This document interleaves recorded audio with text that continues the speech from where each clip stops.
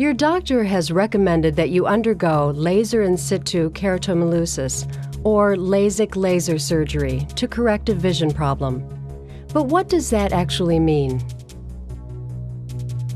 The human eye is constructed like a camera, with a clear lens in the front and light-sensitive tissue at the rear. This tissue makes up the retina, which acts like photographic film. In an eye that has perfect vision, light rays passing through the pupil are focused by the lens to fall precisely at the center of the retina.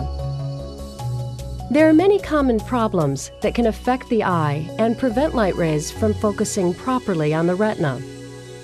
3 of these problems, myopia or nearsightedness, hyperopia or farsightedness, and astigmatism, can often be corrected or reduced with the use of LASIK laser surgery.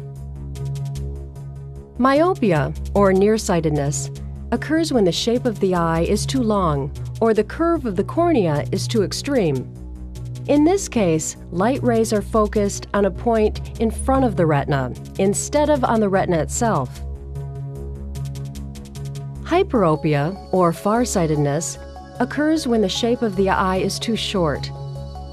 In this case, light rays are focused on a point behind the retina. Astigmatism occurs when the cornea is unevenly curved, causing light rays to fall off-center or not to focus properly at all. In either case, LASIK laser surgery can be used to flatten all or part of the cornea, allowing your doctor to cause the focal point of light entering the eye to fall more closely to the center of the surface of the retina. LASIK laser surgery is a relatively simple and non-intrusive procedure that is designed to reduce or eliminate the need for glasses or contact lenses.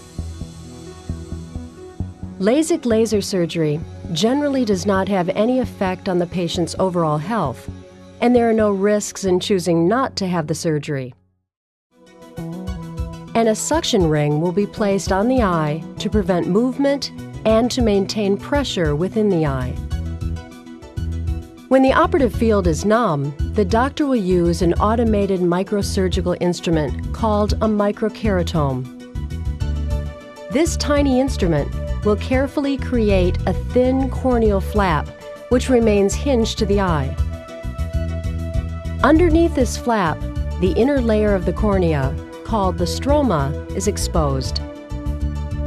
Next, your doctor will use a computer to control pulses of cool laser light. These pulses will delicately remove microscopically thin layers of cells from the stroma. By removing tissue in this manner, your doctor will tailor the new shape of your cornea according to the exact nature of your vision problem. The entire procedure usually takes about 5 minutes and is painless. The corneal flap is then closed and the surface is rinsed. Following the surgery, you'll be given protective contact lenses to wear for a few days while the corneal flap heals.